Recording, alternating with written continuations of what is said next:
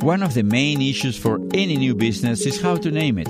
For Lisa and Lorraine, that was not a problem. Estolia was their grandma name, and she was not only their source of inspiration, but also they learned from her how to cook amazing Mexican salsas with very little resources. So when the time came to launch their business selling salsas, the decision of how to name it came very easy. They named it Estolias. We didn't want it to look commercial like everything else it's out there, because it's not. It's personal. It's named after our grandmother, and we wanted it to look beautiful, actually. Yeah, exactly. Yeah, exactly. We wanted it to look like it tastes. But Estolias is much more than the brand for a delicious Mexican salsa. Let's find out what's the real purpose of this enterprise y cómo lo hicieron.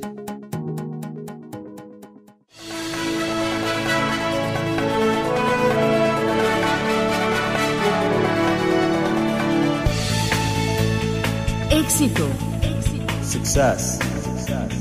Hábitos. Habits. ¿Cómo lo hizo? How do they make it? Descubra las costumbres y secretos de los triunfadores. Discover the habits and the secrets of those who have succeeded.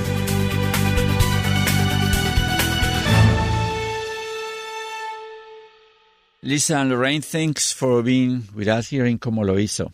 Thank you so much for having us. Thank you. Very excited to be here. So when we invite the people to be in our podcast, we send a letter, and usually they answer with the acceptance. To be honest, nobody has declined so far, so we are 100% successful. And we are very, honored for that and happy about it. So when you answer our invitation, you said something that really caught my attention, and was when you say, we want to share our story and the good, bad, and the ugly of being an entrepreneur. Yes, there is a lot. There's a little bit of everything. Let's talk in abstraction about being an entrepreneur. So what is the good, the bad, and the ugly? The good is that it's your dream and you're pursuing something that you have passion for, that you want, that can make a difference, can change somebody else's lives. The bad is, well, the hurdles you have to go through and things that you don't know, and it's a learning process. And when you find people that help you along the way, then that's great. And as things go on, it's kind of like the universe is there for you and puts the right people in front of you. Like today. Yeah. Like today. Exactly. And you don't want to talk about the ugly. That is the ugly. Oh, that's the ugly. No, the ugly is the fact that there's times when you think about, was I wrong to do this? Should I have not done this? People tell you want to give up. I mean, you want to give up, and you're thinking, I'm putting all my energy, and I'm kind of letting things go, and is the money going to last until my dream, comes to fruition? I Absolutely. mean, it's you want to give up along the way when things get in the way. And not only that, but you have people like in your, sometimes family, sometimes friends, like, why are you doing that? What are you trying to do? Or they're dismissive. They're not happy for you. It's almost like, they have a dream, but they don't want to do it. And so they kind of squash yours, but it's not about that. It's about us encouraging one another, giving each other, and like I said, encouragement, wanting the best for everybody and everybody to be happy. Yeah, and in this case, it's great because there's no one that encourages more than we encourage each other. Mm-hmm. So working together has just been amazing. It's something that we've always wanted to do, and Absolutely. it's taken all these years to finally get to that level and doing something that we both want to do. A company and giving back. So it's perfect right now. And we don't fight, which is nice. Because, most family, they fight with each other. We don't fight. No, we don't fight. I'll just say, I don't feel like talking right now. I'm getting off. They don't. Or That's what she says. So I know. So you're not sisters, you're cousins. We're cousins. Right? Mm-hmm. All right. Our moms so are you don't sisters. fight. Okay. So, and you have also a dual life because you are entrepreneurs and also you do something very special to help others. Yes. So that's amazing. It's the first time on the show that we are talking to people that has that dual, how do you call it, enterprise, the for-profit and the non-for-profit. So let's talk about the non-for-profit first. So tell me about Estolias, because Estolias is the brand of your non-for-profit salsas, correct? Yeah, that's the name of the brand. And the actual salsas are called Salsa Saves Lives. That's what we have our trademark on. And the brand, the Estolias, is actually our grandmother's name. That's a beautiful name, by the way. So how everything started? Tell me about it. Oh, at the beginning or for the salsas? No, from the salsa. I mean, how do you evolve into having 4 kind of salsas that help different kind of, what do you call Causes. Yeah, causes, yes. You can start off with that. Okay. We started because we're both part of an animal rescue. And when we used to bring a salsa to some of our meetings, everybody loved it. So we were thinking about a way to raise some extra money at a big event that we do called Race for the Rescues. So we decided to bottle some salsa. So we bottled a couple of 100 bottles. We took it. People loved it. And then the rescues started getting emails and phone calls. Where can I buy it? Where can I buy it? Mm-hmm. And so Lisa and I talked and we said, well, let's do this. Let's do something and give back. And Lisa said, we have to have 4 flavors. I'm going to create 4 fabulous flavors, which she did because she's an amazing cook. Nobody can do it like her except for Grandma Estolia. Yeah, exactly. So she came up with the other recipes, and we bottled it. We took it back to the same event that we launched. We introduced the year before, and it was a huge success. And it just so happens that the host at that time, Patricia Lopez from Vista, LA, took the salsa home with her, and she gave us a call and said, "We want to do a story on Salsa Saves Lives, Estolias." And then it just, it took off from there. So you had the know-how because you are like a private label. Correct. Salsa. Yes, we do that. We do productions, correct? Yes, sir. So you do private label for different places, restaurants, I imagine, or distributor, different companies, which is awesome. So you had that huge experience, and then you applied that experience to produce these 4 kind of salsas to help different causes. Right. Because you had like the feeling or the urgency or need to give back to the community. Yes, right. But like each one of those salsas is really near and dear to our heart. So we have the verde that is for Alzheimer's, and my cousin, Lorraine, her father passed away from Alzheimer's. So that's really near and dear to us. My father, which is the Classica, is for leukemia. My dad died of leukemia. And the Pina is for fighting homelessness and hunger. And for a short period of time, I was homeless. So it goes through a little bit of everything. Right. And the asado is for to help animal rescues. So you were homeless for a short period of time. Mm-hmm. A short period of time in when I had my daughter. It was a long time ago. So I know what it's like. So you know what it's like. I definitely do. How did you come back into active business life? Well, my aunt, which is her mother, helped me a lot.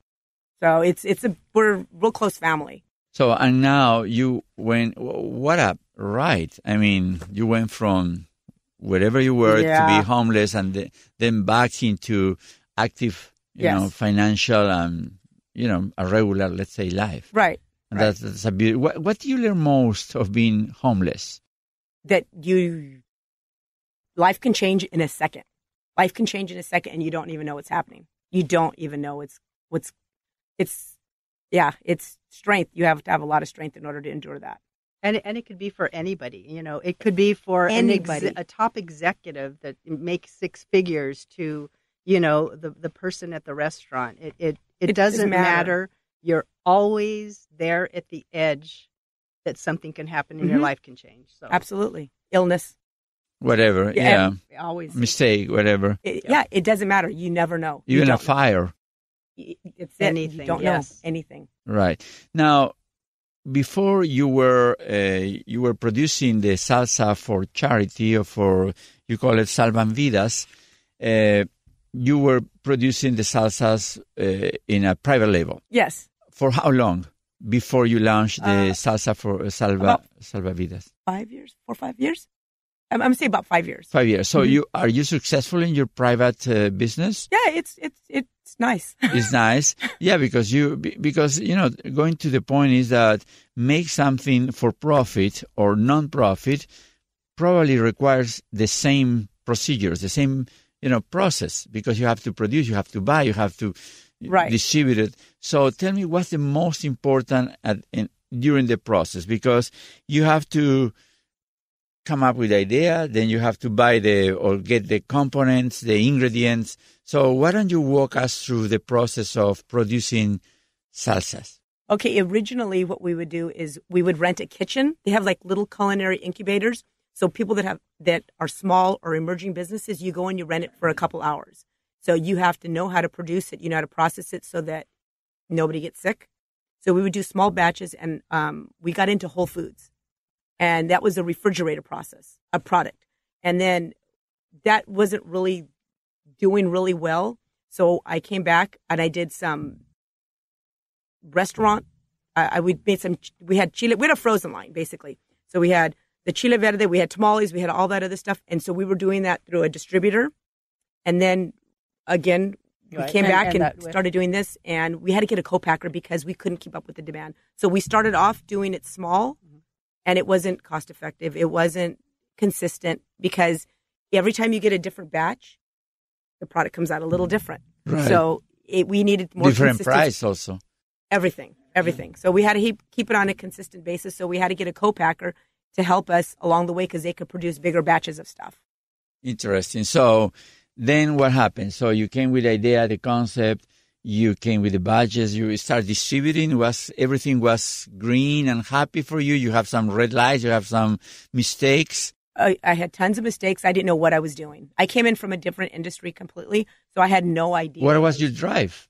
Why did you do it? Why didn't you go to work for a bank or whatever, You know what? It was during the recession, like right after the recession. So it was like there was no jobs anyway. So I had to do something. Yeah, and none of it. We didn't have jobs. 2008. Yeah. I mean, that's when we started like when it kind of had the ideas, and then in 2011 is when I started doing it full time. But it was always in my mind. Like I did a little bit of catering, and I was not a good caterer. Right, terrible. And because of the recession, really kind of brought us together to do something together because we were in completely different industries. In which industry were you? Construction. So, so you turned into constructing salsas. Exactly. Now, you need capital. Did you get somebody to finance, to bankroll your project? Originally, it was as we went along. Originally, it was like we'd find money because it was on a smaller scale. Mm-hmm. So like some of the grocery stores would want 2 or 3 cases. Well, we could do that. That wasn't that much. We could do that product. So it was easy for us to do that, finance it. It's when we got the bigger stuff that it became a little bit more difficult. Where do you get the money? Well, we put it back into the company, and then we've had some of our own. Mm-hmm. So you never asked for venture capitalists or angel investor, nobody from the family beside you, 2 girls. Just us. That's amazing. That's why I think it's been slower, because had we had somebody behind us with deep pockets, we could have done this process a lot quicker. So who was the designer for the labeling, the packaging, the jars? Who is the creative Lisa. person? So you are the marketing person. I guess. So what's the... She's the designer. I do the marketing. Yeah. She does the recipes. So we kind of what we do best is. So what's the most important part in the design, the concept for you? I wanted it to look high end and pretty, authentic at the same time, like real. Like I didn't want it to be. We didn't want it to look commercial like everything else it's out there, because it's not. It's personal. It's named after our grandmother, and we wanted it to look beautiful. Actually, exactly. Yeah, exactly. We wanted it to look like it tastes. The most difficult part when you have a product and you want to do retailing is to get shelf space. Oh yeah, we don't. Yes. Don't even Oh, go my there. God. Yes. Please, no. please share with us your experience, because many people want to, I know that today they're working in products and they're dreaming to be in Whole Foods, in